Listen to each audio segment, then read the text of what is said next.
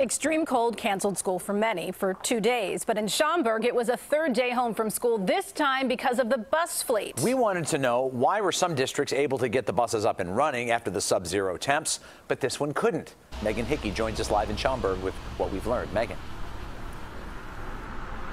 Rob and Erica, First Student runs buses for several districts in our area, but they tell me Schaumburg is the only place where the condition of the fleet canceled school, and parents want to know why. School bus operator United Quick Transportation showed us their sub-zero weather preps earlier this week.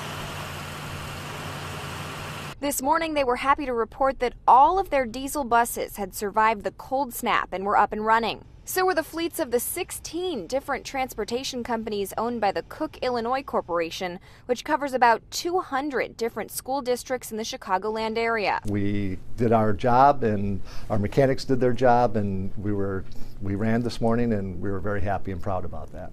So that's why many parents in districts like Schaumburg were puzzled when they got the news that the cold weather had rendered about 1/4 of the fleet inoperable, and school would be closed for the approximately 16,000 students in the district. We were looking forward to Friday, a return, and disappointed when we got the notice that buses were down and school was not going to be in session on Friday. A spokesperson for First Student, the company that operates the buses, couldn't answer any of our questions about the age of their fleet, where the buses are stored, or even how many buses they have servicing District 54.